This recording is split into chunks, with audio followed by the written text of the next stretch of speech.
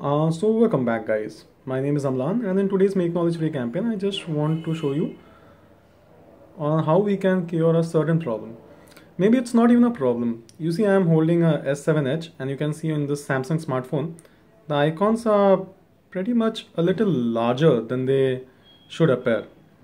So actually I just did a factory reset, and for many of you, like when you get the device for the first time, you may start seeing that the icons observe a little larger than they should be.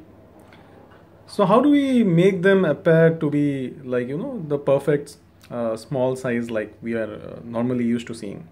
So this is basically like the easy mode.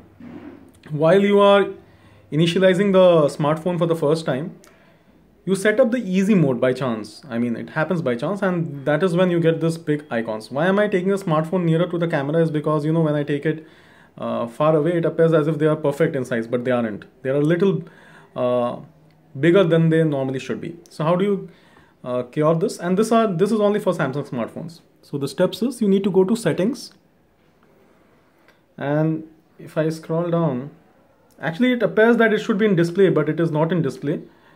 You can see there is this easy mode written. So I was like, I was going to display and trying to figure out where I can shift the easy mode to a different mode, but it's actually listed out in a different place here. You may find this at a different place for your different Samsung smartphones. So I click on this easy mode and you can see that I have to shift it to the standard mode. Now once I click on the standard mode, I also have to click on done. If I don't click on done, then those changes will not take effect. So if I click on done, you can now see that the icons are perfectly spaced. They are like they're pair precise and a little smaller than they were earlier.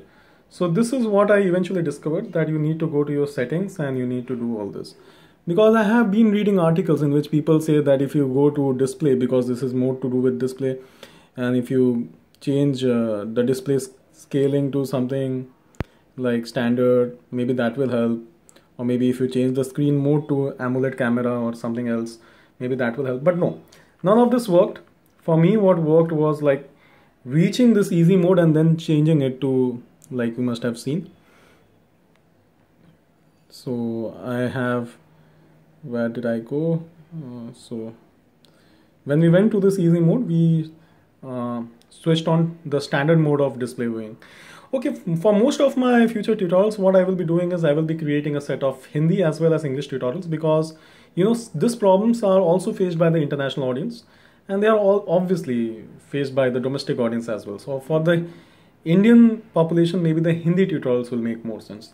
But in case you are using a Samsung smartphone and this is something that even you are facing problems with, I think this tutorial should help. Thank you so much for watching my tutorials. It's really a pleasure making them. Thank you.